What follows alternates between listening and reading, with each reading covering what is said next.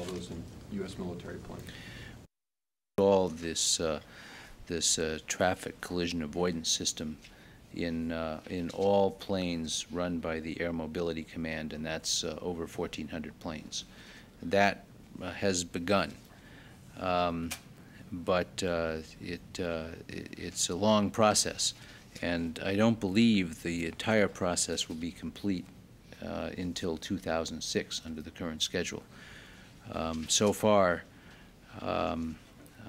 they've obviously all the planes that carry the president have the TCAS, Traffic Collision Avoidance System, in them. The two Air Force Ones have that, and a number of C-130s, a number of KC-135s, and some C-20s have that system. I think so far only about 80 planes out of the more than 1,400 have been equipped with that. We hope to have another 270 planes completed by 2001. That will be the primary passenger fleet run by the Air Mobility Command. And then the rest of the planes, the cargo planes and the tanker planes, will be done by 2006. There's the planes that carry them. Excuse me. Go ahead. Sorry, the SecDef, including the E-4s. Well, I can't answer that question, but I will certainly get an answer. I mean, they will be included in this, but when is the question? I was just simply asking you, that current schedule that you just laid out, are there any plans to accelerate that in any way? I'm not aware that, that this schedule has been accelerated. I know that that this is under review, and if there's a change, we'll let you know. Ken, yes. Is the administration eliminating funds for burial ceremonies for veterans at National Cemetery? I don't know the answer to that question. Is it an issue being considered? You don't know anything about it? I've read a report in a newspaper, but I don't know the answer to it. Could you check on that and let us? Yes, I can. It sounds like a budget thing, just you're eliminating money for burial. Well, I don't know whether it's eliminating money for the burials themselves or for some of the ceremonial activities that sometimes accompany burials. But I guess to you, it's one and the same. Right. Right, and I will check on that. Well, that's fairly significant for veterans in this country. You look forward to it when they were buried. I will certainly.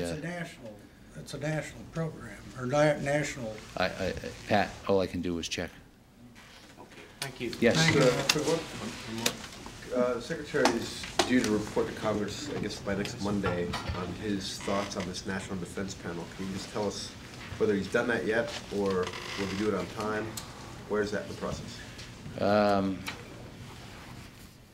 Well, certainly in the process, because I've seen a draft. I don't know whether it has been done, and I will find out whether it's been done. I assume it'll be done on time.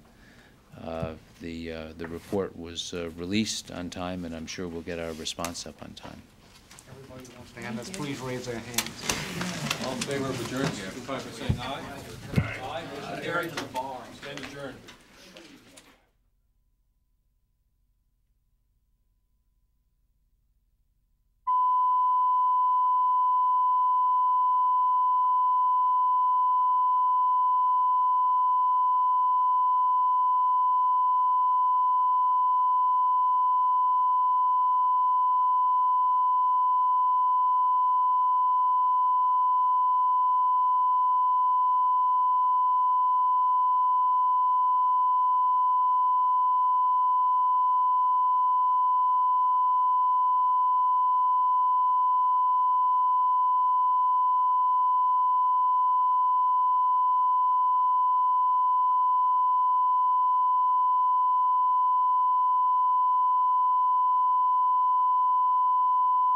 Sexual harassment, saying that there needs to be a lot more specific training about what is sexual harassment, eliminating policies that essentially tell soldiers don't talk or don't touch the opposite sex, and also, just to show you the way this is going, we also enforce tough punishment for any false charges of sexual misconduct.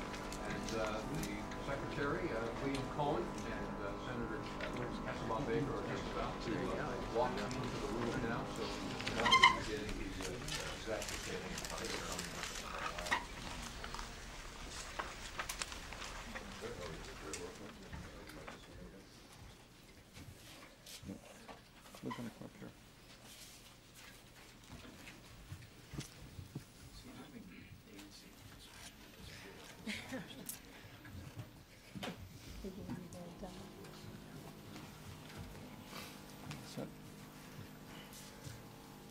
See, Doc Cook is contributing to the noise factor here. Last June, I appointed a panel of private citizens to review gender-integrated training and related issues in the Army, the Navy, Air Force, and Marine Corps. Former Senator Nancy Kassebaum-Baker agreed to head this panel, and 10 distinguished citizens were appointed to serve with her. The panel includes retired senior military members, both officer and NCO, and distinguished representatives from academia, journalism, and the legal profession. 2 panelists have served on the Defense Advisory Committee on Women in the Services, and many of the members are here today. The panel has met its deadline with a good report, and I want to thank Senator Kassebaum and the members of the panel for their service. The jobs, the difficult jobs of our soldiers, sailors, airmen, and Marines require rigorous training and effective discipline. And I've asked the panel to review how we train, how effective our training programs are, and what needs to be done to improve them. The panel focused on initial entry training, which includes both basic and advanced training. With the support of Congress, the military services have made significant progress in expanding opportunities for women. And the result is a strong, ready force that recruits from the entire population and assigns the most qualified individuals to serve in each military job. Today, 13.7% of active duty military members are women. 80% of all military specialties are open to women, including more than 99% of specialties in the Air Force and 91% in the Navy. Military women and men, and I want to emphasize it's both. Women and men are working together around the world to protect our national interests. Their commitment and effectiveness explains why our forces are so respected and so ready. It's critical, therefore, that our initial training programs effectively prepare them for service in today's gender-integrated military. It is in basic training that young men and women entering the all-volunteer force become soldiers, sailors, airmen, and Marines. I've just received the report of Senator Kassebaum-Baker's panel. The report recommends changes in the way we train our gender-integrated all-volunteer force. And I have now asked the military services to review their recommendations and report back to me within 90 days with their assessments. And I want them to comment on the manpower, personnel, and cost implications of these recommendations. And most importantly, I've asked the services to study the impact that the panel's recommendations would have on force readiness and effectiveness. Before you hear from Senator Kassebaum, I again want to express my deep and sincere appreciation to her. We had served many years together on Capitol Hill in the Senate, and she certainly was one of the most respected members in the Senate, remains one today as an effective voice in many different areas. And I also want to express my deep appreciation to all the panel members and the supporting staff. I am informed that they traveled to some 17 installations. They talked to more than 2,000 individuals.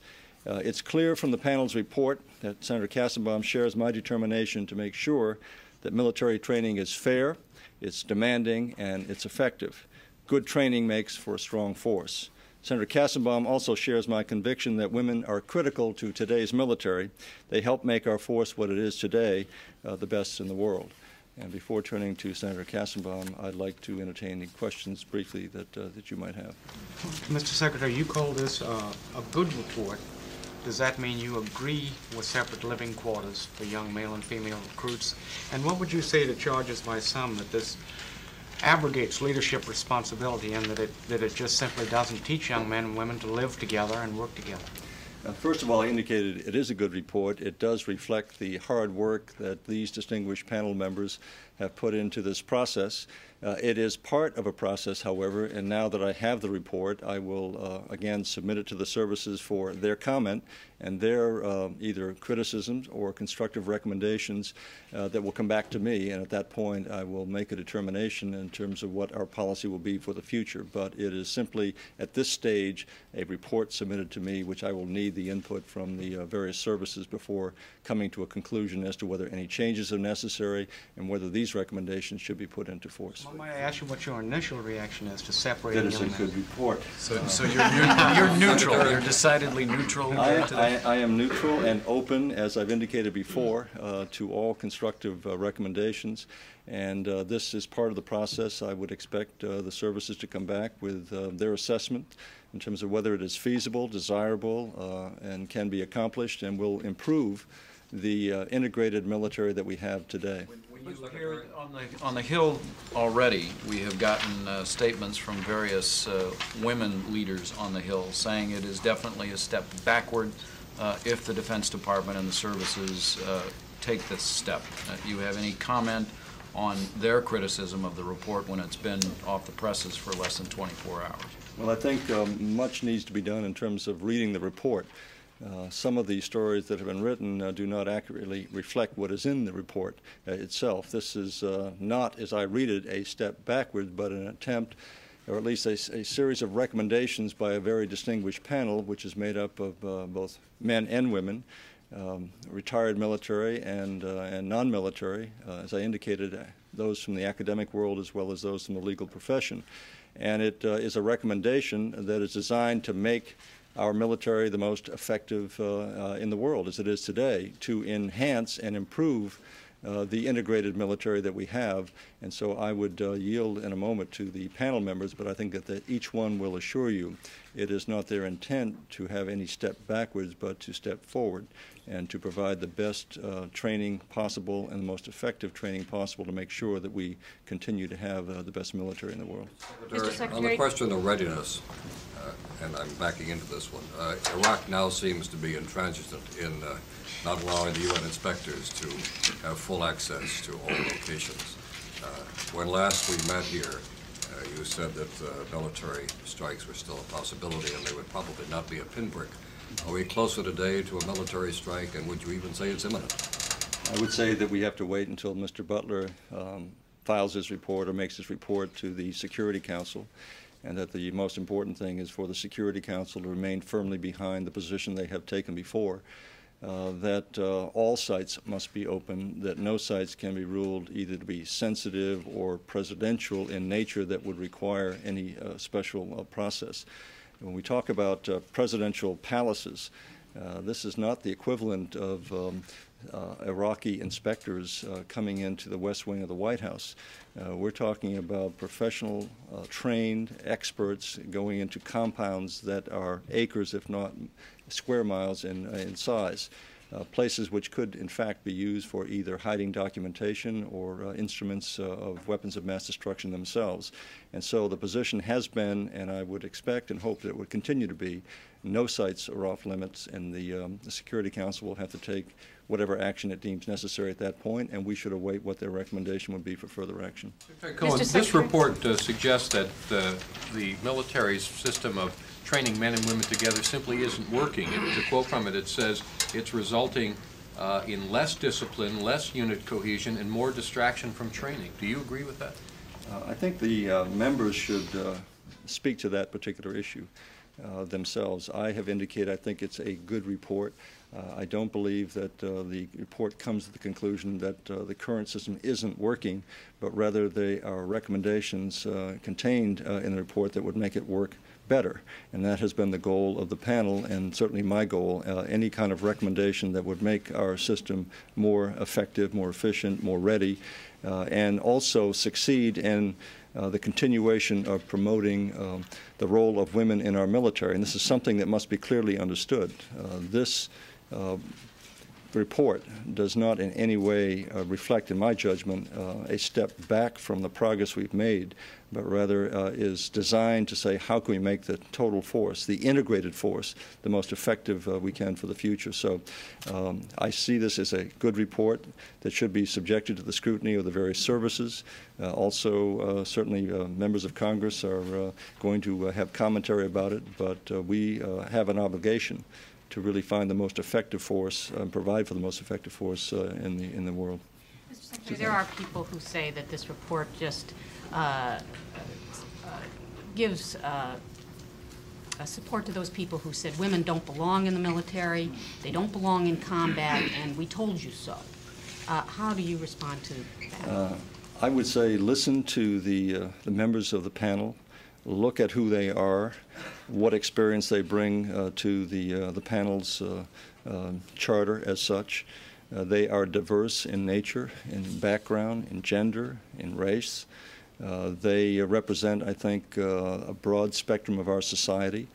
and they are committed to having the best military force in the world, with a commitment to make sure that women will continue to enjoy an integral part and play an integral part of our military. So I would say that they should not draw that conclusion from this report, but the individual panel members, especially Senator Kassebaum-Baker, should address that directly. On Iraq, again, if I can ask, officials there today have scoffed at the report that you're going to vaccinate the troops against anthrax as unnecessary. What do you say to them? They say it's unnecessary?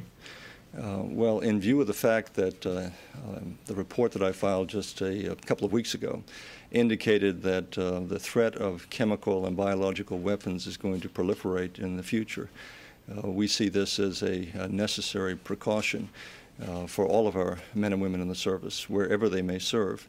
And so we think it is necessary, and it's time that we start as soon as we can, and we will begin that process by April or May. And so it's something that a threat that is there today, it's likely to increase and intensify in the future by virtue of so many additional countries getting access to weapons of mass destruction, including anthrax. And so we think it's a necessary precaution.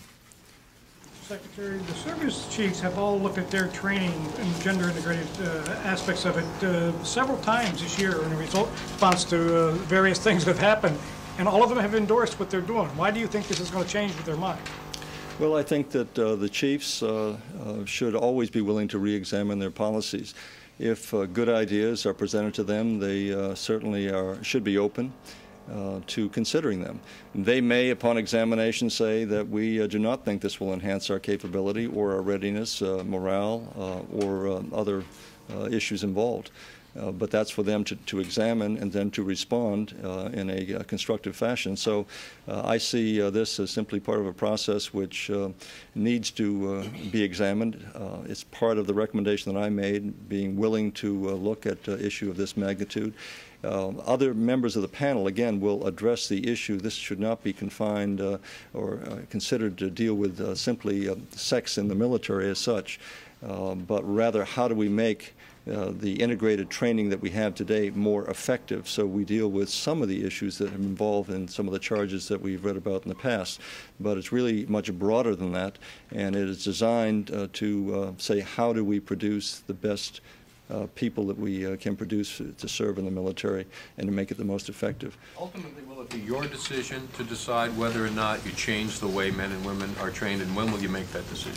Ultimately, it's a decision that I would make, and I will make it after the services have had an opportunity to examine it and then report back to me, and then obviously I would consult with the services, with the Joint Chiefs, and make a recommendation for change, if change is warranted. Sure.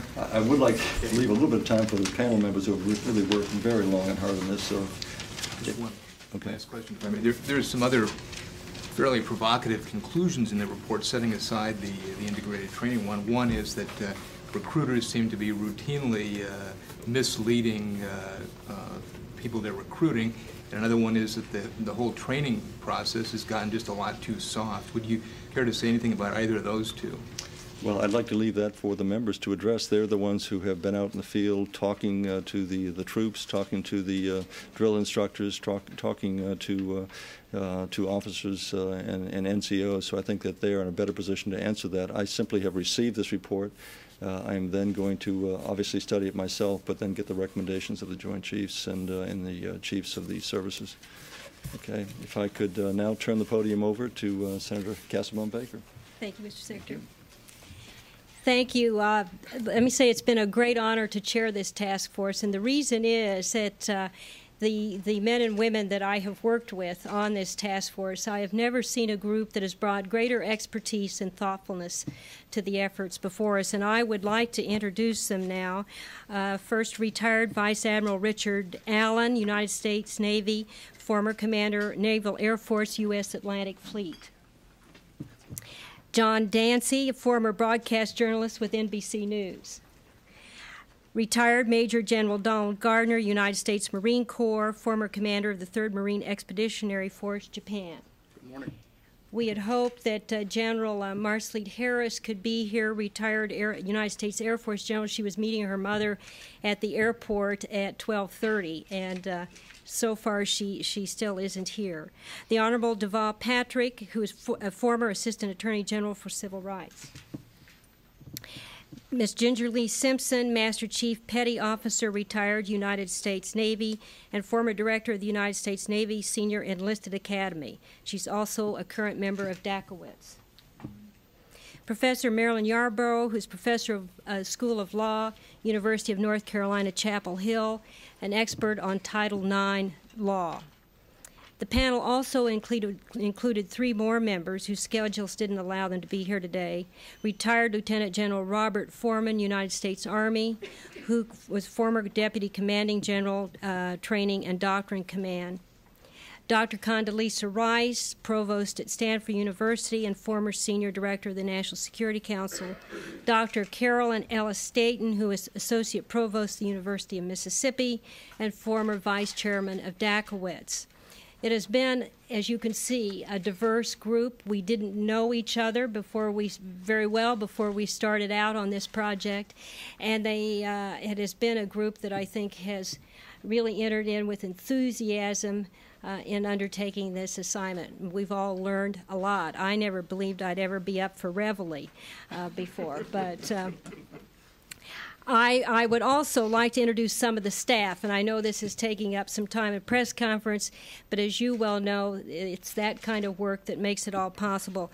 The Executive Director is Dr. Lori Esposito Murray, former Special Advisor to the President of the Chemical Weapons Convention. Lieutenant Colonel Bradford Lew, United States Army Senior Military Advisor, who was a big help to us. John Walcott, Senior Advisor. I would like to thank all of the services for the help they gave us as we visited the installations, as we asked for information on exactly how the training was being done. Also to Senior Master Sergeant William Green, who helped us as administrative officer, Jan Vulovich, who's an assistant, who has assisted me, and Peggy Coyle, assistant to the executive director. Just getting on to a couple of comments about the report. First, let me say our mission was to assess the current military programs to determine how best to train our gender-integrated, all-volunteer force to ensure that they are a disciplined, effective, and ready force. We feel strongly in support of gender-integrated training. We feel strongly that even more areas should be made open to women in the military, and salute the advances that have been made over the past several years in that regard as doors have been opened. And thirdly, we believe there can be a stronger program of training that will benefit both men and women in the armed forces. We unanimously agreed on that. And I think we should not somehow get sidetracked into thinking we were asked to play Dr. Ruth. We were asked to look at this in the light of what could enhance our military services and provide for the young men and women the training they deserve and the training I think that they want. I would just like to take a few minutes to go over some of the basic points of the report, and then I would like to open it to questions for all of us as we would respond. First, it is a comprehensive report, and we really hope that it will be looked at as a package, starting with recruit policy. We recommend that we link recruiters' full credit for recruitment to the recruit's performance in basic training, so that it ties directly the recruiting officer, not to say that recruiting officers aren't all doing a good job, but that again could be strengthened, and as that tie comes into force. Utilize the delayed entry program so that recruits better understand what will be required of them both mentally and physically. Increase the number of female recruiters. In the training cadre, we want to improve the screening of training cadre candidates prior to selection. Increase the number of the training cadre. Increase the number of female trainers. Encourage volunteers by improving incentives and rewards so that a training assignment is career enhancing. And perhaps that's the most important, because the training cadre in many ways is the backbone, and how these young men and women relate depends on how they relate to those who are responsible for their training. And right now, it isn't viewed as much of a career-enhancing position as it should be and we believe can be. We also think there should be a clarification of the trainer's authority. Regarding basic training organization, we do call for separate barracks for male and female recruits. This is not designed to say that we're worrying about sexual harassment so much as we believe what exists is not really enhancing unity or cohesion at the platoon level or the division or the flight level. And why this is so is because because of trying to figure out exactly what to do to provide a strong basic gathering together of young men and women, we've lost sight of the forest through the trees. And so as a result, we adopt no touch, no talk policies, and yet at the same time we're saying, oh, but let's have everybody in the same barrack. Well, what good does it do if really you can't even discuss? We call for elimination of no talk, no touch, and make it, we hope, more realistic to what actually exists, and sort of instead of up on a chart saying this is gender integration, and yet in reality it doesn't exist. So it's far better, I think, to be realistic about, we believed, what would work most successfully. It's not a problem that's generated by women. And I would say right now I think it's very unfair somehow to make women the scapegoat for what may be viewed by some as weakened military training. That is not the issue, and unanimously we believe that actually women are a major and strong force. But what has been weakened is the requirements that we've made for both men and women as they enter our armed services today. The committee has reviewed the barracks at many of the installations and believe that this can be accomplished at minimal cost. So we are trying to, I think, put logic back into the system where we have sort of confused the structure in order to fit how we think it should be instead of what really would work most successfully. At the gender integrated training installations, organize same gender platoons, divisions, and flights, and that will continue gender integrated training, however, above those levels, unit levels. So as you know, a platoon is your lowest level, and as that platoon moves up 4 platoons into a company, where that training occurs together as a company, which is classroom instruction, field training, those are a technical training, those are integrated as they are today and will continue to be, and a continued pairing in the Air Force and in the Navy. We would also require toughened basic training requirements and enforce consistent standards for male and female recruits, toughen physical fitness requirements, and expand instruction on nutrition and wellness in split option recruitment in the Army, review attrition rates and determine whether improvements need to be made in providing more leeway to discharge recruits from the services, eliminate the use of Navy stress cards. Now, I've suggested maybe stress cards should be handed out at the Pentagon, too. Under teaching professional relationships, improve instruction on how males and females should relate to each other professionally, and then calling for the elimination of no talk, no touch policies. There is an element of, again, I think, reality that we've hoped to bring just good common sense to some of this, which we believe will enhance the whole training process. Enforce policies to eradicate disparaging references to gender, teach consistent rules on fraternization, and enforce tough punishments for false accusations regarding sexual harassment and misconduct.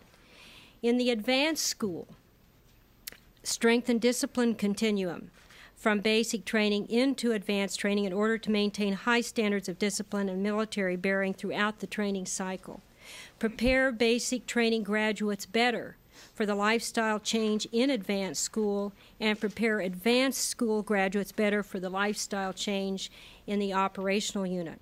We maintain separate barracks for male and female students and in advanced school as well, and review the initial early training curricula to shift more training into the initial training in order to reduce the training requirements of the operational units. That's a little more in-house then.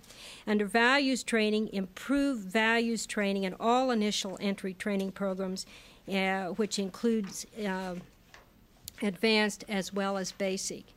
And under resources, increase training resources to improve staffing and infrastructure. Let me say this was unanimously supported by a diverse group of 11 members of this task force, and I would hope, as I say, would be viewed as a package. Also, probably the bottom line is leadership. That's what is most important. Leadership that's willing to set standards and take responsibility for those. If you don't have that at all levels, you really don't accomplish much by whatever you put up on the bulletin board that should be done. And so it is part of the training process that we would hope would start out with the recruit. And with that in mind, whether they stay in the services as one would hope and continue to give that expertise, or whether they go back into the communities. So it's an opportunity, and we, I guess, regard that as offering greater opportunity to the men and women who are serving, instead of getting so hung up on whether it's just separate barracks and living together. We think it is a broader, more important package than just that, and we'd be glad to answer questions. Senator, you are recommending that the Army, Navy, and Air Force change and having these basic students live separately. Are you also recommending that the Marines begin joint training at the company level and in basic training, make that change, conversely? Well, Marines, as you know, do have 17 days of combat training at their company level. Now that is before they go into advanced, and it's higher up in the chain. That's correct. But they do it there, and that's the same area where basically it's more enforced in the other services as well.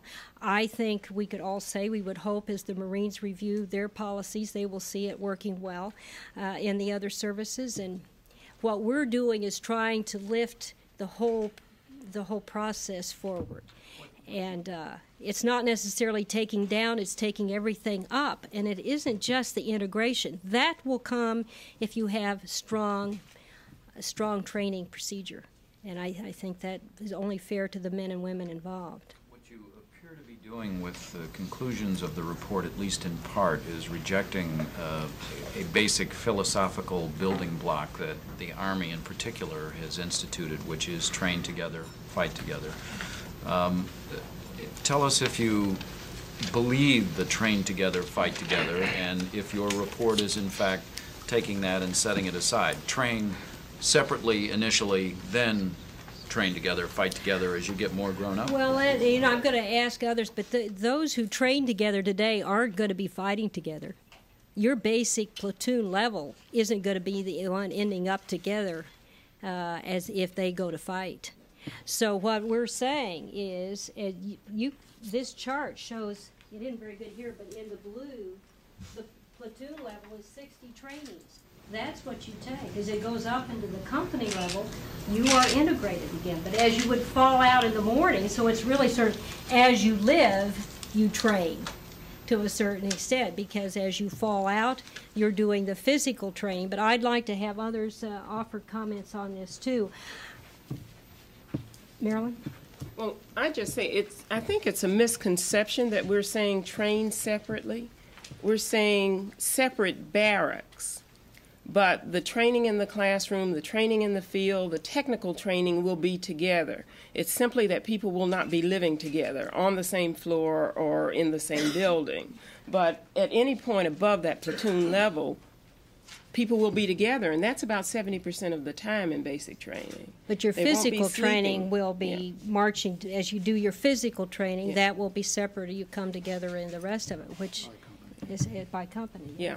70% of the time. Well, one of the problems is that you said you found the drill instructors basically are saying that they're overwhelmed with basically a babysitting, trying to separate men and women and keep them from misbehaving, so to speak. And some service personnel say that basically by separating people, all you're really doing then is delaying them learning how to work and live together in combat. For example, that once they hit the ship, they're going to be on the same ship together. Well, you know, so at some point, aren't we all requiring everybody to be a little more responsible? Well, why can't they be required to be responsible from the very beginning? Because you enter in with a different process, and it isn't, you're signing up for a tough job, and this is part of initial training. Deval, you want to answer some of that? I think that we've gotten hung up a bit on. Well, at the risk of hanging us up further, we are talking about housing teenagers in separate dormitories for the first 6 to 10 weeks of their military career. 6 to 10 weeks. And the training that runs at the dormitory level, I'm using civilian terms if you will, would continue to run at the dormitory level. 70% of the time, the training, even from day one, is gender integrated, preparing, we think, recruits for a gender integrated military experience going forward. That's what we're talking about. That is a small piece of a whole, as the senator said, and I think, frankly, a piece that has been blown entirely out of proportion to its significance. Let me just add to Deval Patrick's comment, if I may. I understand the importance of what you're referring to in the Navy, of when you get to the ship you are integrated, and that is really true. And I'm positive it is the service, the Navy's interest, to try to train that way in order to allow the new member who joins that ship to totally understand the integration policies. We are not trying to avoid that in any way. What we are recommending is that we build the unit cohesion in boot camp with the separate companies, such that when the core values are taught, they're taught in that environment. When the personal responsibilities are taught, they're taught with a unit cohesion, and that unit can attach themselves to that cohesive nature. That doesn't degrade the integration policies of the services in any way. In our unanimous view, it would enhance the ability then for the young people to better understand the integration requirements and the reason why men and women must operate together in the field. Wait, excuse me. Admiral, could I ask you and the other retired military members of the panel, did you have a sense before you left, or do you have a sense now from your contacts with people who are still in the service, that the quality of the preparation of folks who are coming to the fleet or coming to the Army and the other services has deteriorated, that those people are less prepared, and as a result that the services are less ready? No, what I saw, and I saw this everywhere I went, and I think the other uniform members would agree, that the quality of the average recruit is extremely high. These are sharp kids, and they're not all kids. We have 33-year-old recruits in some cases. These are quality people that are being recruited to volunteer their service to their country and to their individual service. We saw top quality personnel, I can guarantee you. I did not see a lowering of the quality standards. If I may, I'd like to ask Ginger Lee Simpson to respond to some questions as well from a little different perspective as someone who served as a non-commissioned officer. I'm the enlisted representative of the panel. One of the things that I want to really make emphasis on is fundamentally in the military, when you join the military, fundamentally there is a socialization process that must take place.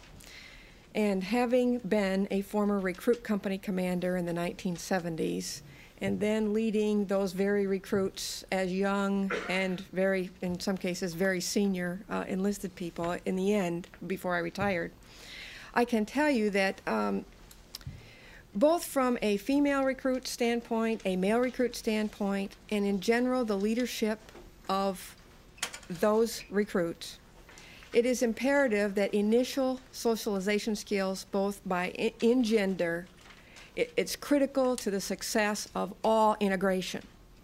And so to me, recommending that people start separately in terms of their living quarters only it was a tough decision. I think we agonized over it quite a lot.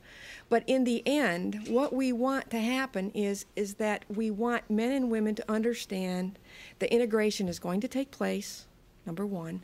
Number two, that fundamentally in the socialization process, it must start with the right role models, both men and women. We are not saying we want women to lead women and men to lead men. We want the role models in both places.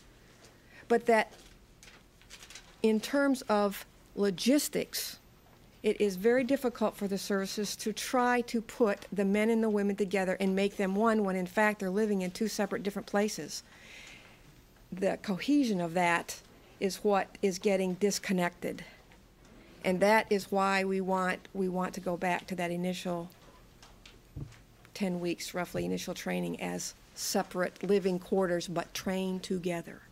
I don't think there's anything different than happening right now other than the fact that we tried to put men and women together in the same physical building and it didn't work because of the cohesion problems that we had. Can you address some of the concerns from females in the ranks who are telling us privately because they can't speak to us publicly because they're wearing a uniform, that they think this is a step backwards, that they are strongly against this? Speak to your sisters in uniform. Brothers in uniform. Yeah, or whatever. Yes.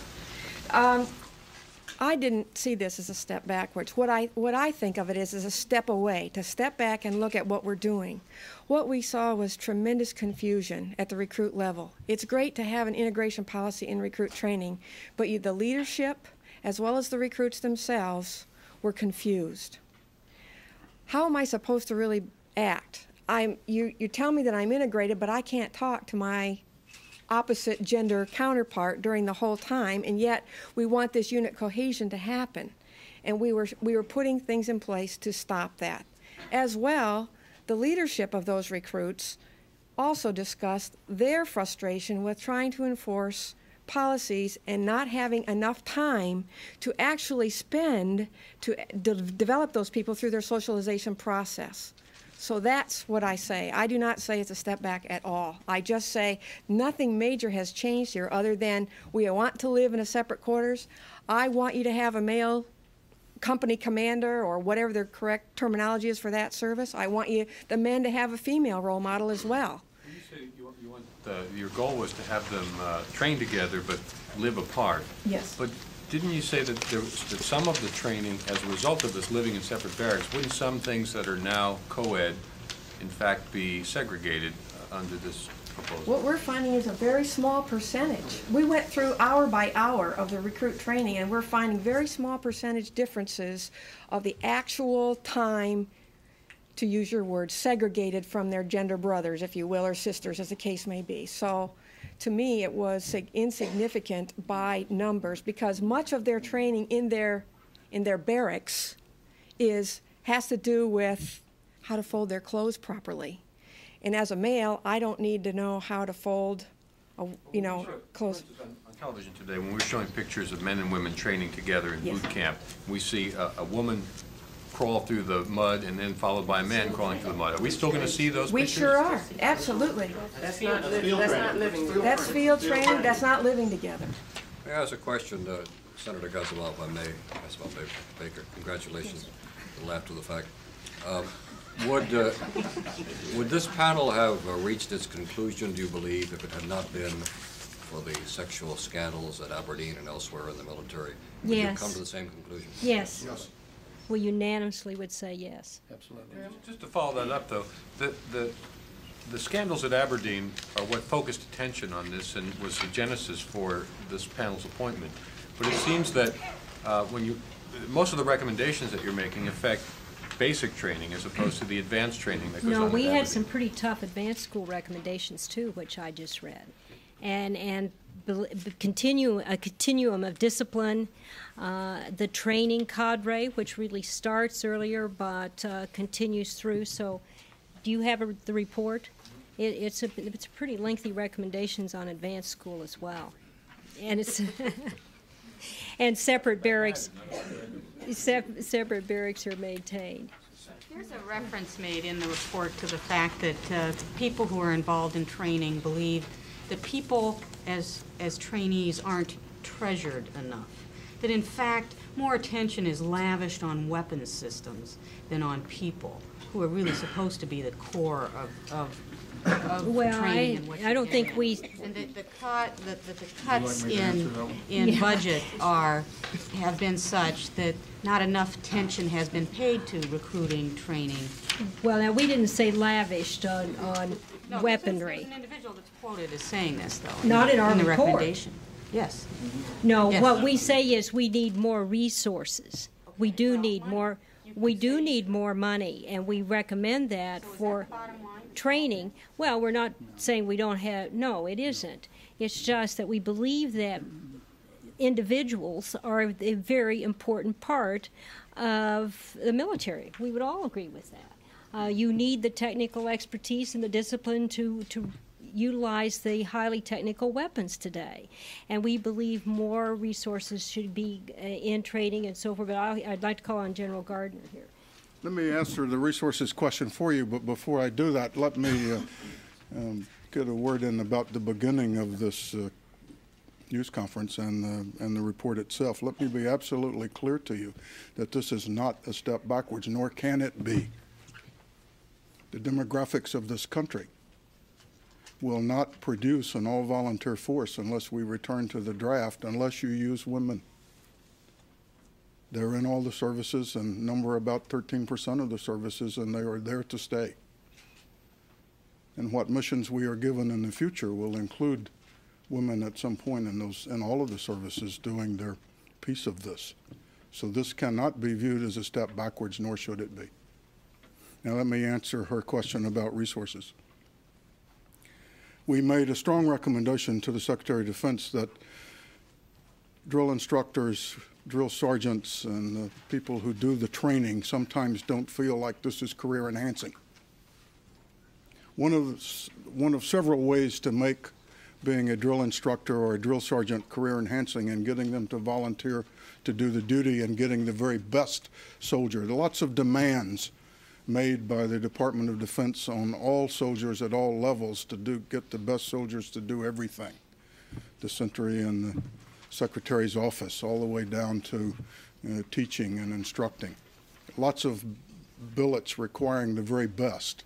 And we don't want, as panel members, for the drill instructors and the drill sergeants, whether they're male or female, not to be the very best drill sergeants and drill instructors that this nation can produce, because they are training the young people who are going to do the mission that this department gives them for the future. And if it's career enhancing, we've got to do more for them to make it career enhancing. Perhaps it's as simple as a laundry allowance. Perhaps it's as simple as a promotion opportunity following a successful tour as a drill instructor or a drill sergeant. Perhaps it's a few more drill sergeants so that they get some time off and can do some quality time with their families. They work more hours, the drill sergeants, male and female, work more hours than all of us do in this room. Every day, all day, in a very stressful job. And some of them don't think it's career enhancing, and we can certainly, as services, all of us, all the services, do a better job of making it more career enhancing. And it will cost a little bit more money than we are spending on it now, because we're going to look for some additional drill sergeants from the personnel sides of all the services to do this job with. But that's a matter of priorities. It's not necessarily a matter of more money. It's a matter of what's important. And this panel is saying to the Secretary of Defense that right now, this is more important than anything else you may have to do with your money. So we're asking you to prioritize it better and find some more, to find us some additional drill sergeants. That's what we're asking. Does that answer your question about resources? General, you're not only talking about drill sergeants and drill instructors, though, you're also talking about regular training when they get into advanced individual training or into the A schools. You're talking about trainers there, too, right? Yes. Drill, because the services use drill sergeants at both places. Right, but how about the regular military, just military trainers, where You know, they're going to be teaching a MOS skill. No, we are interested in increasing the ratio of drill instructors and drill sergeants with the number of recruits that are on the drill field today. The number is too great. In some cases, it was 60 to 1. 1 to 200. 1 to 200 in one place. And there are just too few drill sergeants to meet the need, and ratio-wise, it's out of balance, and it needs to be fixed, and we've asked the Secretary to take a look at it, and I think he will.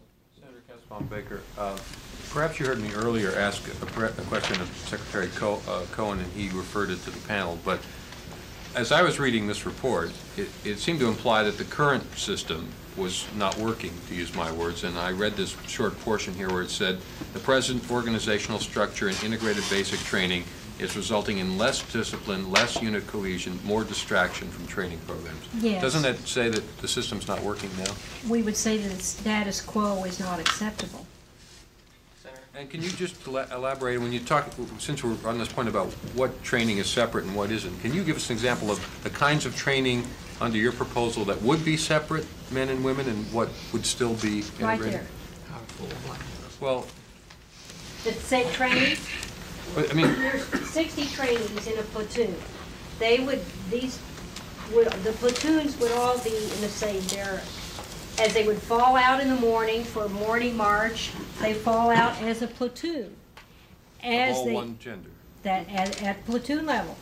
That doesn't mean that the trainers, however, we would encourage both male-female trainers, so you don't have same gender trainers for the same gender platoon, say. But then as they would go into any exercise during the day that's classroom, or as they go into field training, as they would go into rifle practice, where you've got a technical practice, you are doing it as a company, and that's integrated. So you have 70% of the time in the Army's training is integrated, gender integrated training. So it's a small portion, but we believe an important way that enhances cohesion by separating it out. That's all I'd like to call. Follow up on his question, if I may. Aren't you, in a sense, asking for the same kind of trouble the Army had in Aberdeen if you're going to have a male drill instructor or drill sergeant in charge of 60 female trainees at a barrack level? Be male, female, no. We will have, at the barrack level, they would have to, if it was a female platoon, and it's a barrack of female recruits, there would have to be a female trainer there. But there would also be a male trainer. But it is important, and in the male barracks it would be the same, a male trainer and a female. But that isn't, and Aberdeen is really a question of a continuum of discipline and responsibility and leadership that we hope to instill through the whole process by some of these changes. Yeah. When you talk to people in the ranks, what was the single biggest complaint you heard from men and the single most frequent complaint you heard from women about it?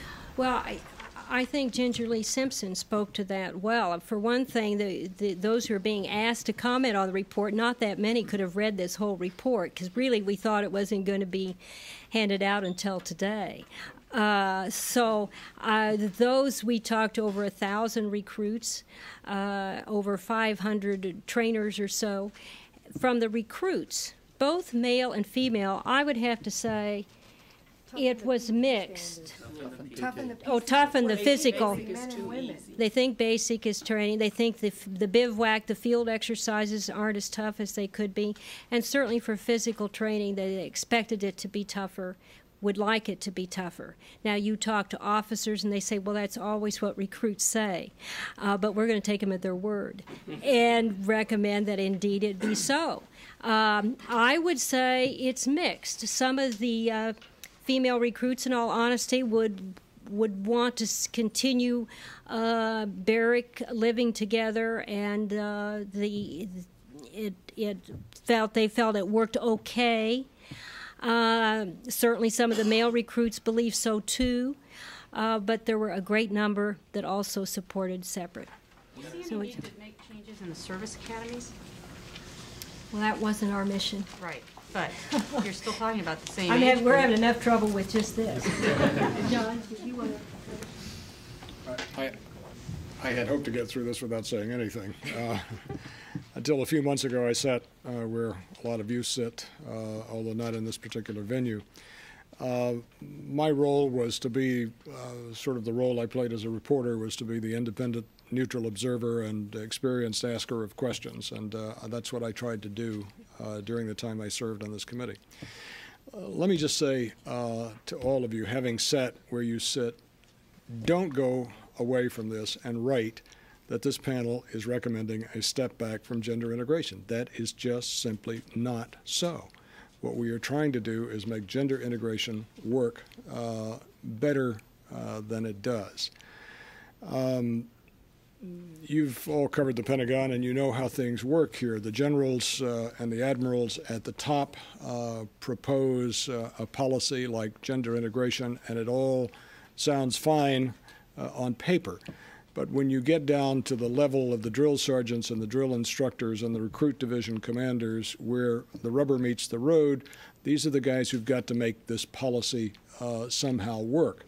And so they look at a policy which says, okay, let's integrate men and women into the same units, and they think, how can I do this? And so they independently institute a policy which says, okay, you can march with them and you can eat with them, but you can't talk to them, you can't touch them, and you can't even look at them for more than 3 seconds because that is considered to be sexual harassment. Well, this is not the policy, but that is in fact what happens out there.